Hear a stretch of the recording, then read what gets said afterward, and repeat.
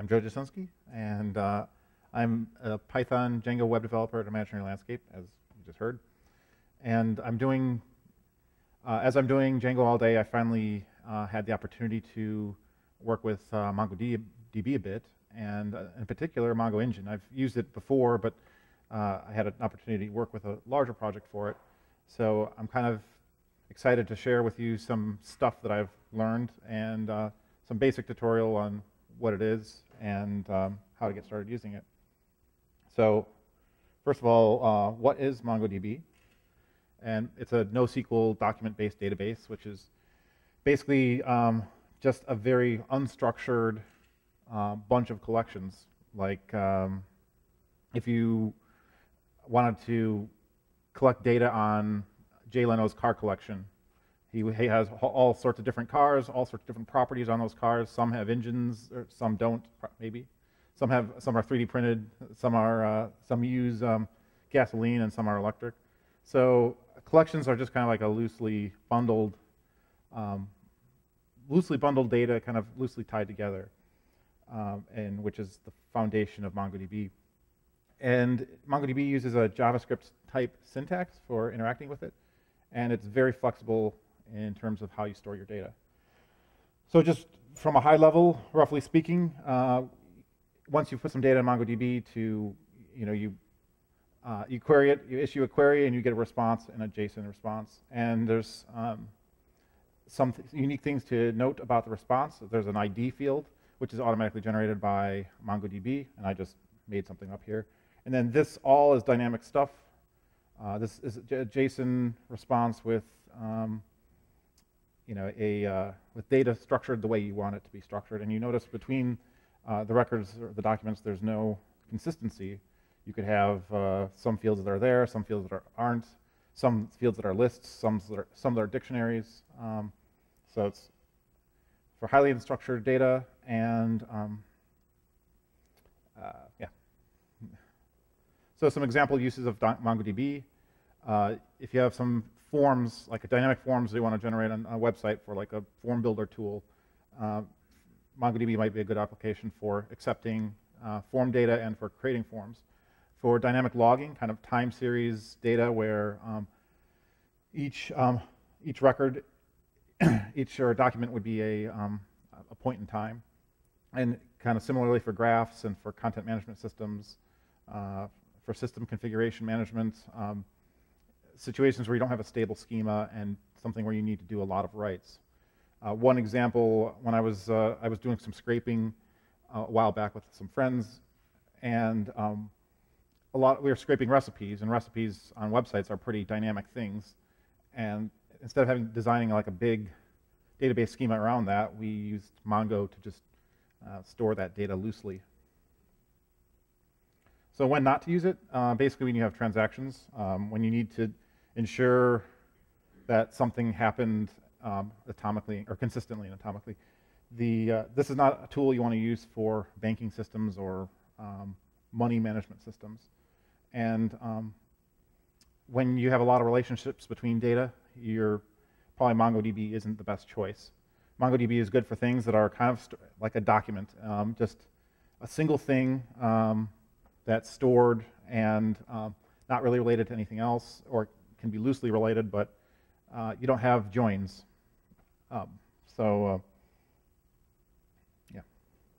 some basic terms, we already talked about a collection, and that's basically like a container or like a bucket for storing similar data. It's like a table in SQL, but very dynamic. And a document is similar to a record in a single item that you get from a search result. Oops. My first time using Jupyter for doing a presentation. So how do you install MongoDB? Well, apt-get install Mongo is a nice one if you're Ubuntu. Also, they have some really good, if you want the latest, greatest version, you can get it on their website. They have installation instructions for all the major operating systems.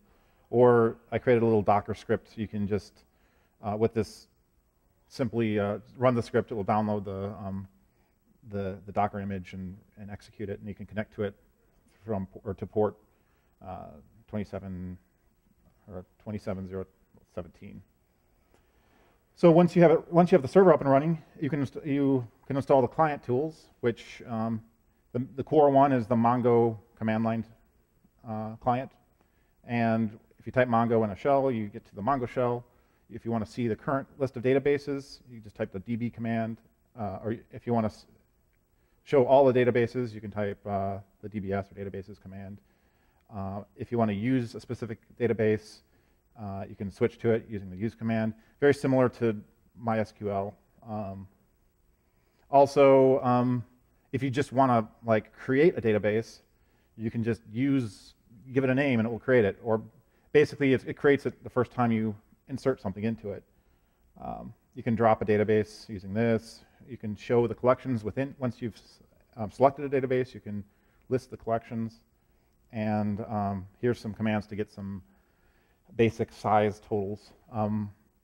This is all JavaScript, or at least a lot of this is based off of JavaScript. So it's I'm not going to get into that. This is a Django Python talk, but it's very powerful if you're a JavaScript coder. And but we like Python, so we have our Python wrapper tools for it. And two is pymongo and Mongoengine. And pymongo is a lightweight wrapper around MongoDB syntax. It's very JavaScript-like. So when you're interacting, if you look at the syntax, you'll see a lot of things that are familiar with the raw queries that you're making in JavaScript. It's used by a lot of other packages, including Mongoengine.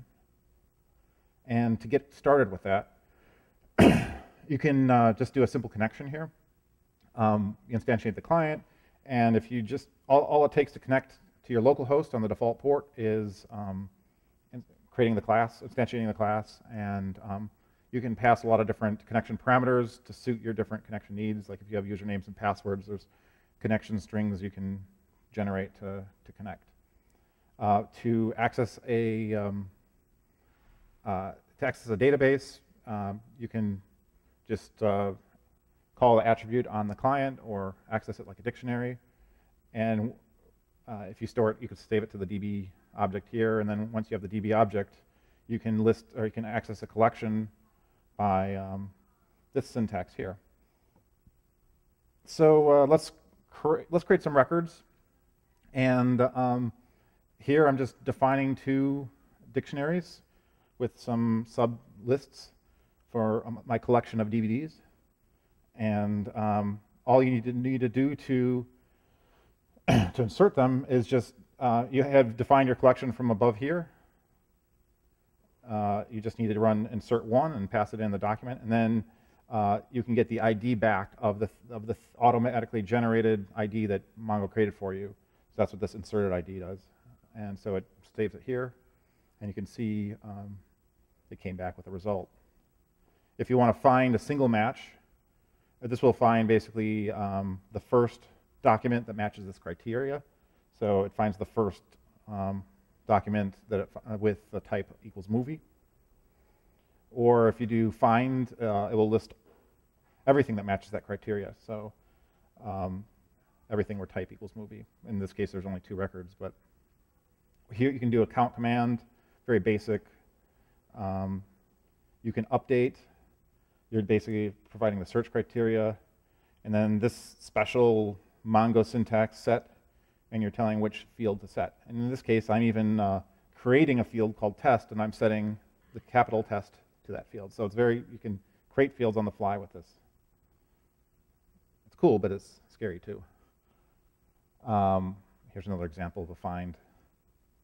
You can delete everything by this command here.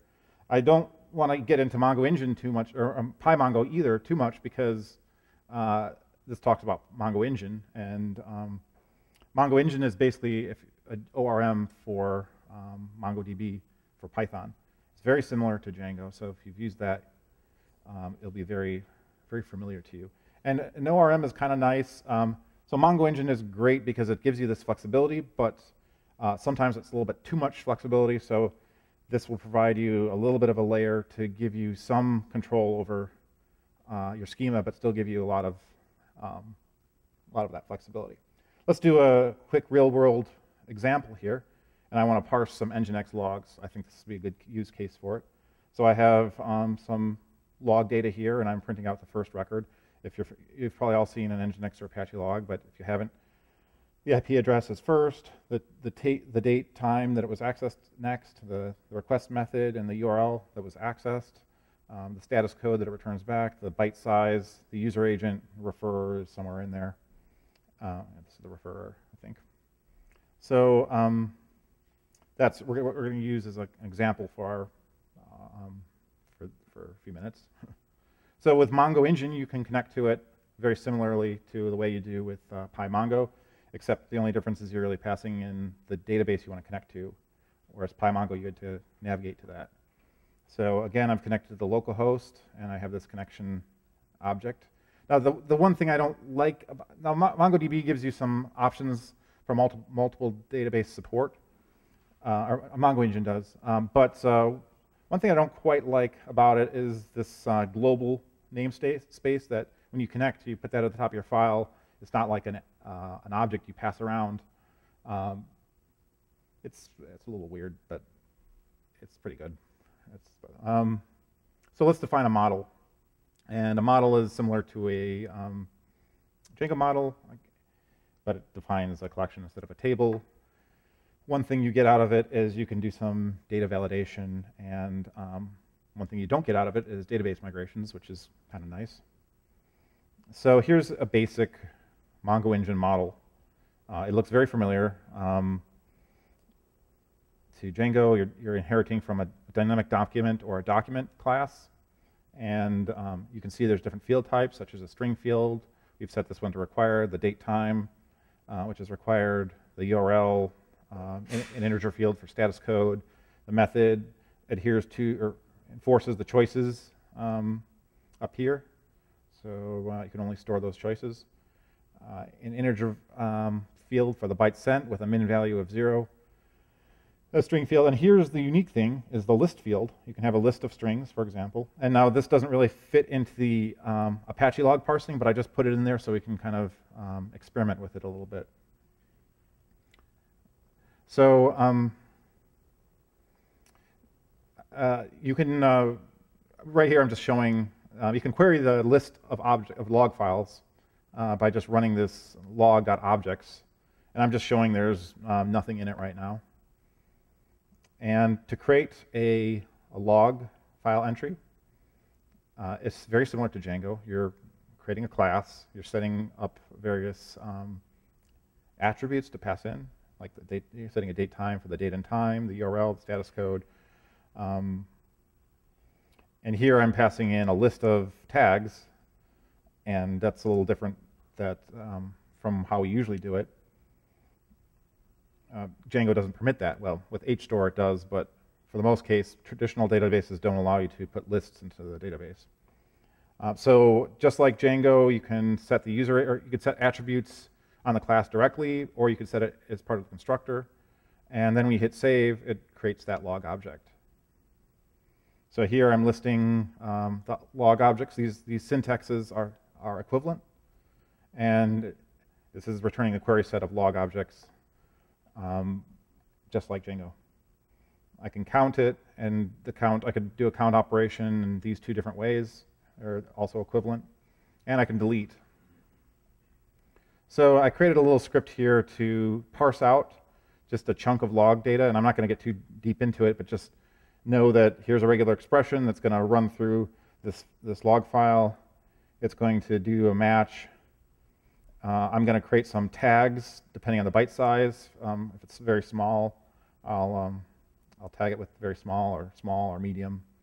The date I'm going to convert to a date time from a string using Nginx's weird date format.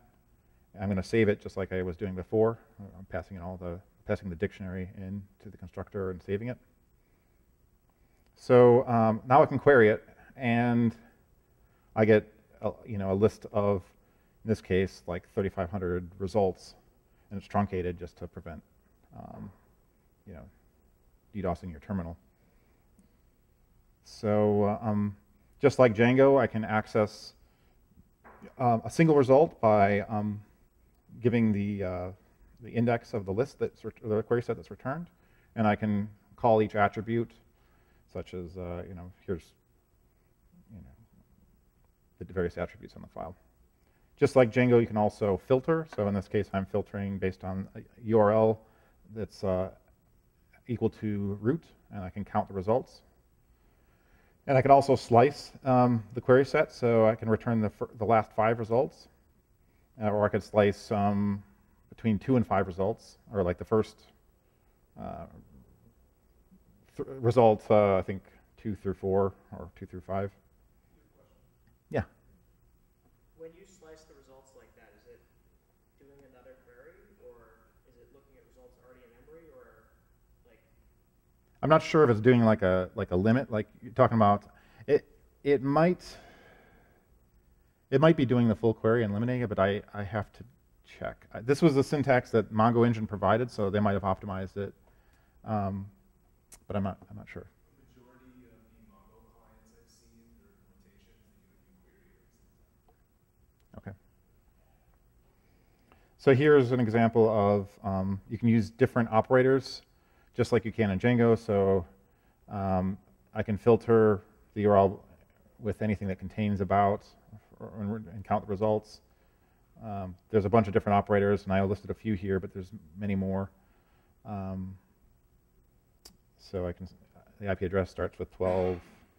The I stands for case insensitive. And I can also do filters based on numeric data and date times. So I can look for a filter based on anything that's greater than August 8th or August 30th. Or I can filter for anything whose byte sent is greater than 0 or not equal to 0. And there's a whole bunch of different operators you can use too. Also, one thing you don't get in a traditional ORM or in Django without HStore, is this, you can filter on the list field. So I can say in the tags field, I want to return all results that contain a list item of small size. These are equivalent here. Or you could say I want to return anything with small size or very small size. There's also an operator that lets you do it for and. So I want to return only results that have a list in my tags, small size and very small size. I didn't list that, but that's in the docs. You can order by IP address, for example. You can select distinct values, so I can filter the results and only return unique values based on this the field specification here. Similar to Django, you have logical operators. So by default, if you specify 2 queries or 2 conditions in here, it will issue an AND. It will AND them together, so any URL that contains about and any date time that's less than or equal to 8:30. This is an equivalent syntax right here. You'll notice Django has this thing called the Q operator, which lets you kind of group conditions, mainly for the OR clause. So here's an example of using the Q function to look for anything where the URL contains or is equal to about, or the URL is the root. You can do some basic aggregations like average and sum, and similarly you can apply a filter to those aggregations. So I can filter IP addresses and sum the bytes. And now this here is a little bit more of a powerful feature of Mongoengine, but you're kind of relying on the basics, or like pymongo and MongoDB itself. You're kind of falling back to its syntax to get when you want to get a little bit more powerful. So in this case, I want to count the URLs made, or count the requests made by each of these IP addresses. So this takes advantage of something called pipelines. And again, this is a feature that this was really hard to find any information about in Mongoengine. The documentation really didn't exist, and I had to look at Mongoengine's docs. I had to look at pymongo's docs and MongoDB's docs and look at the source code to kind of try to figure out what was going on here. But the pipeline, it's a common thing in MongoDB itself. It lets you specify different kind of like funnels for your data to go through as it's being transformed to give you like an output result. And this is very similar to doing a SQL group by. I'm doing my group by here, then I'm sorting by the count URL, which is a derived field, and then I'm matching for the count, URL count that was greater than 3, just so I could kind of prune out the results. Similarly, I did something very similar to find like the total bytes made by each of these URLs, and kind of a similar syntax. Sorry, it's kind of spread out here. But again, I'm doing a sum on the bytes, and I'm sorting, and I'm filtering for anything that's larger than 5,000 bytes. So one thing, and I mentioned before, you don't have transactions in MongoDB. So you have to rely on doing everything atomically, and because you don't want to have race conditions where you have two processes that are running simultaneously read something, and then let's say you have two processes that are trying to read and update a particular document. If they're running at the same time, you don't necessarily have any guarantees with MongoDB as to which one is going to finish its operation first. One way you can get around that a little bit is with some atomic updates, meaning it will do two operations at once. For example, let's see. Here I'm just creating a new document. Here's an example of a not atomic update. I'm querying a document, so I'm getting the log object. I'm updating it, and then I'm saving it. So there's two queries are happening: a search and then an update. But with an atomic update, you can do all of that in one step. So I can search and then update one, and then set my new field, my user agent field, to be Firefox in this example, and it returns back to you the count of objects updated. Another example of an atomic update. Here's one. I'm doing basically the same thing as the above, except I'm updating all documents that match this criteria instead of just one. So you can also atomically update list fields. So in our tags field, I can search for anything where the URL is about, and then I can add to the set. I can add about to that set of tags. Same example here, basically. Yeah. Oh. Okay. When you're doing like an atomic update, let's say you're updating the tags and there are a ton of documents, is that going to lock up your Mongo database until that atomic update is done? I think. I guess there's a queue step after that, or I think it does document level locking. Oh, okay. So as you're updating it, I think it's just going to do one document at a time. And I know it's kind of the same thing where writers block. Wait, was it writers block writers, and readers don't block at all? I read about this. I can't remember the exact order, but I think that's right. That other writes will be blocked, but reads will not be blocked. Okay. it's not going to lock your whole database when you're doing a write. Yeah, I blocked it, but readers block it. Interesting. Cool. Did you have something? So I think you're going to get to the point I was going to bring up, but none of the things that you showed before the slide that's now on the bottom of the screen would you use a transaction for in a normal database. They're all single SQL statements. Sure. That gets the counterexample. So here's another, this is called an upsert, which is basically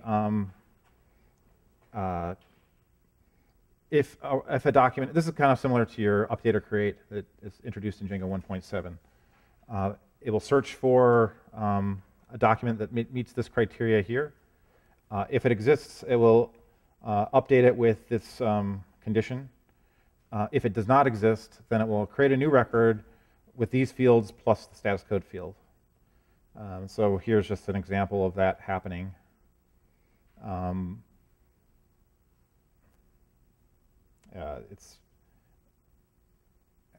It's not really. Oh, I won't walk through this. It's just too. I think you get the idea. Here's another example of an atomic get and update. So this I had to fall back to using the kind of the raw syntax of pymongo and MongoDB itself. So let's see. If sorry,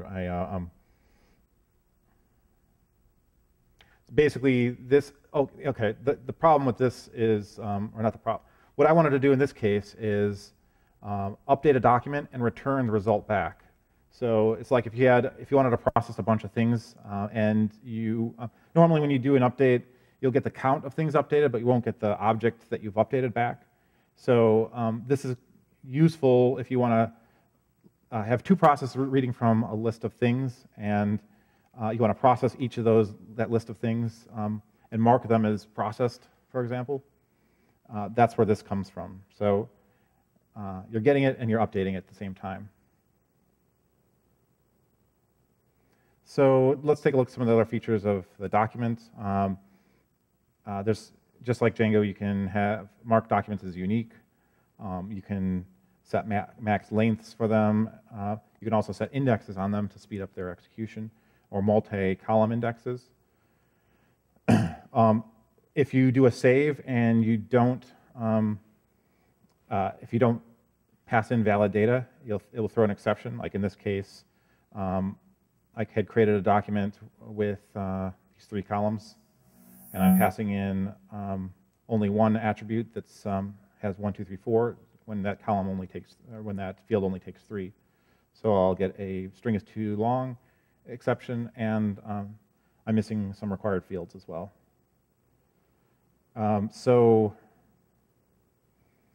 You can also, since I've marked IP address as a unique field, if I try to insert 2 things with the same IP address, I'll get an exception, a non-unique exception.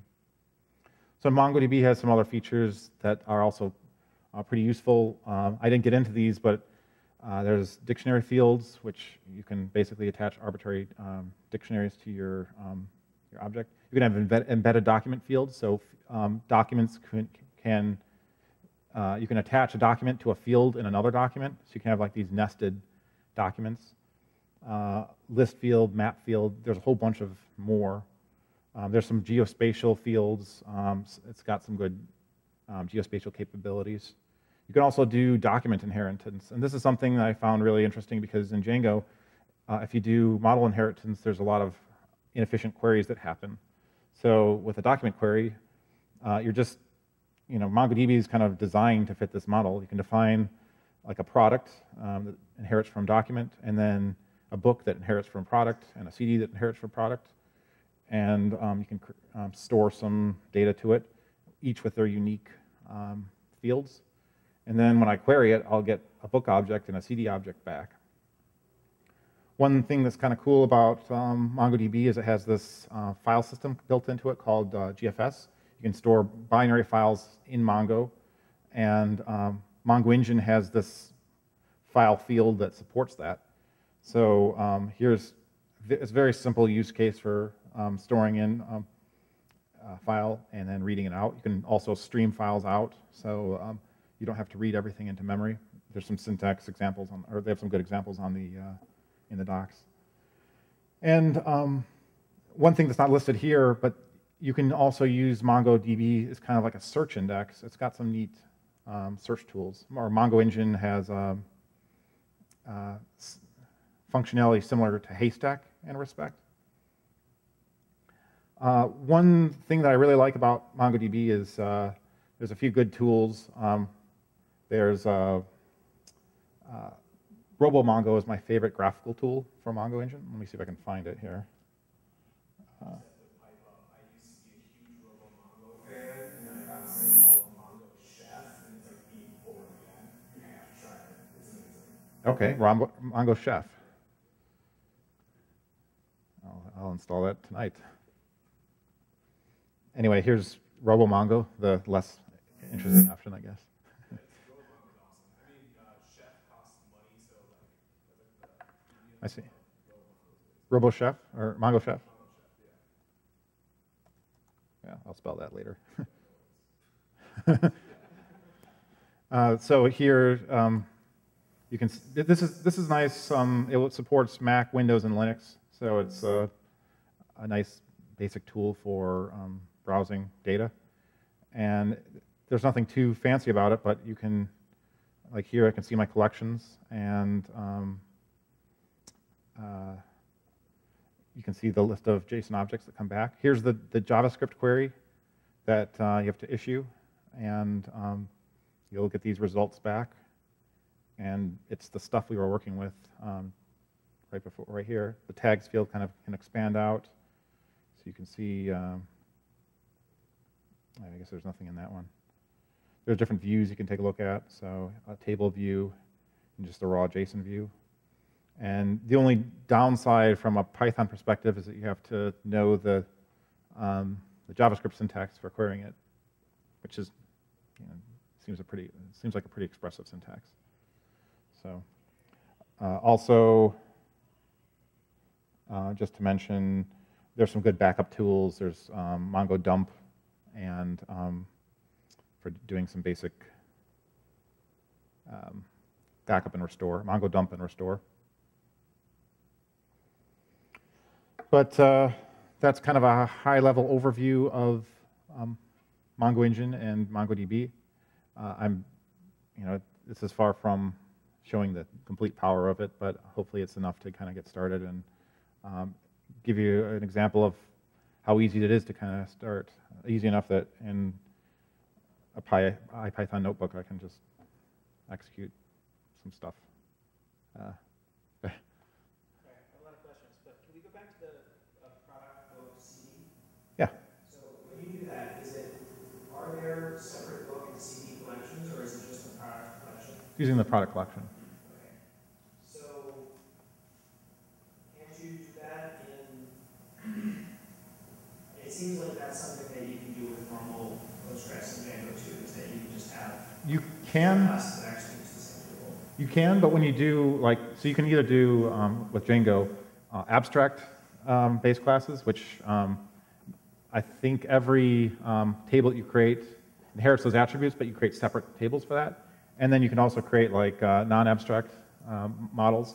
And the downside of that is you're creating, in this case here, you have a parent model for product, and then you have these book and CD models that are kind of contain as extra attributes, but then you have to do these big joins to. I think you can tell it to not treat book and CD as actual models, but use products as the underlying model and regular Django now. I think there's a way to do that.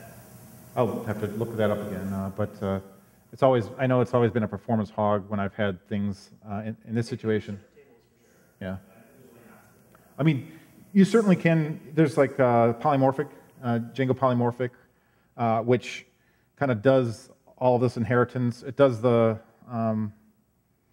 it gives you the same effect where you can do a query and you'll get books and CDs in the same query set, but it's doing it with a cost of joins, unless there's some new features that I'm not aware of, which is, there's new features all the time. So. Columns from your author. Yeah, I think it's just the columns from your author. Yeah. I think you're still paying the storage cost of it, but I think that Django will actually hide that. So you're creating a really fat. Yeah, so there's a bunch of empty columns and everything, but with Mongo you don't pay storage. Right. Yeah, but you can still have the same user side effect. My other thing is I think the no migrations when you need to change a schema is a super big advantage if your schema is rapidly evolving. Yeah, but it's scary if you're doing if you need to track that stuff, Yeah, but I think the ADB array type is not a great example of that.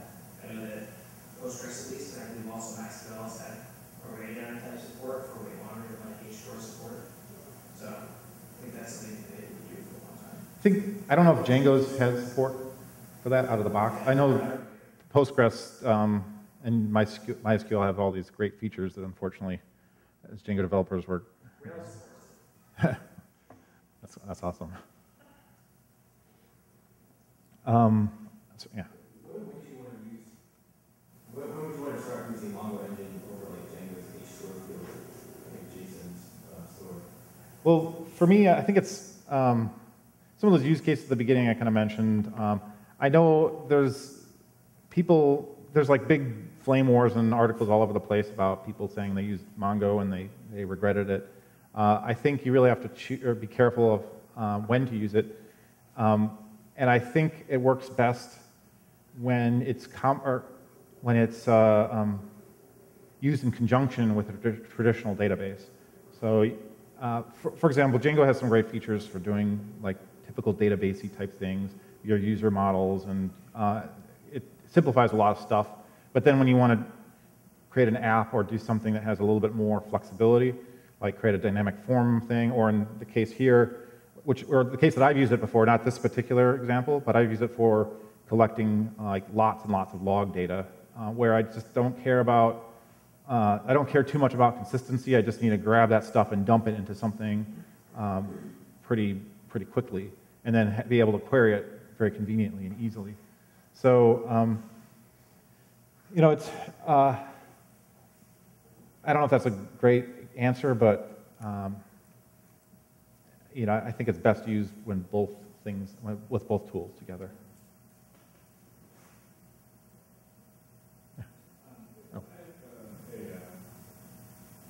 I have a MongoDB collection with billions of records and I would actually use this as a list and I don't have to select records that have a particular element of the list. Mm-hmm.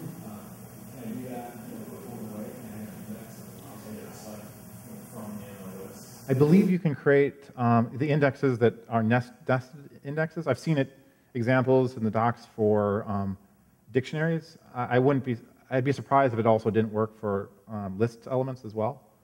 So, but it looked like they had some, in the MongoDB docs at least, there was a lot of stuff about creating indexes looks like that was pretty powerful.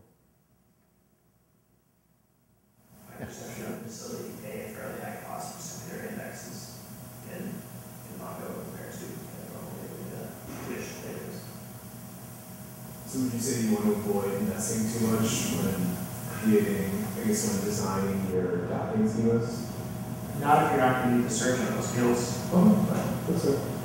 So I think at least what I've kind of figured is I've tried to keep my schemas fairly flat. I mean, maybe like have a dictionary for some, you know, well, I mean, this is just me as a regular database developer moving to this. I typically like to have, I'm still haven't taken advantage of the full power of the nesting, but if you have nested data, you can't do relationships very well. Like if you have a nested address field or something, you have to have some redundant data if you want to use that address in related to multiple documents. Unless you use the relationship field, I think there's a field type embedded. I don't think I have it listed here, but there's a field type where you can reference a related document, but there's still a cost, a performance cost on that. It's not a true join. Yeah. While you were learning about Mongoengine, what stood out as something that you learned and you're like, wow, that's super cool? I just really liked how easy I really liked having an ORM that was pretty powerful, that was very similar to Django without having to necessarily need Django to run it. The use case I'm using this for is I'm running a celery task and I'm using Mongoengine to update Mongo, and then as a separate project, and then in a Django project, I'm using that same code to read the data out. So it's just nice that it's lightweight and it's fairly easy to define some pretty powerful things. And I like having a little bit of validation that's associated with the models. So, you know, I don't get too crazy with defining weird nested structures. Yeah, those are the things that stood out for me. Okay.